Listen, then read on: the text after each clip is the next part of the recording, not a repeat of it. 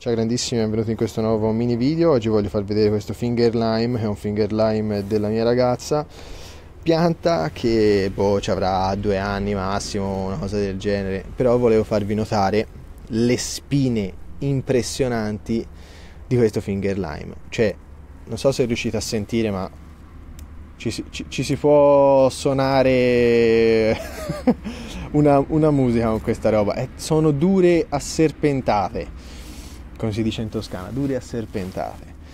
E guardate ragazzi, sono praticamente impiegabili. Cioè, se te ti prendi una spina del genere in una mano così, ti fai un male impressionante. Guardate che roba incredibile. Questo è un finger lime, se non mi buco per davvero, un finger lime verde. Infatti guardate qui, già la pianta comincia più a diventare più piccola. Probabilmente questo è un succhione, anche per questo ha delle spine così enormi.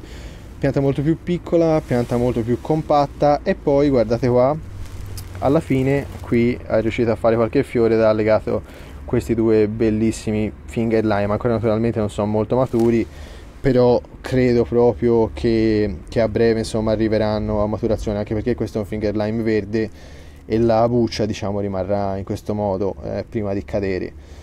E quindi niente, insomma ragazzi, volevo farvelo vedere perché secondo me era molto interessante. Poi c'era qualcuno di voi che me l'aveva chiesto questi finger lime, quindi ho preferito farvi vedere anche questa piantina qui perché secondo me era molto interessante.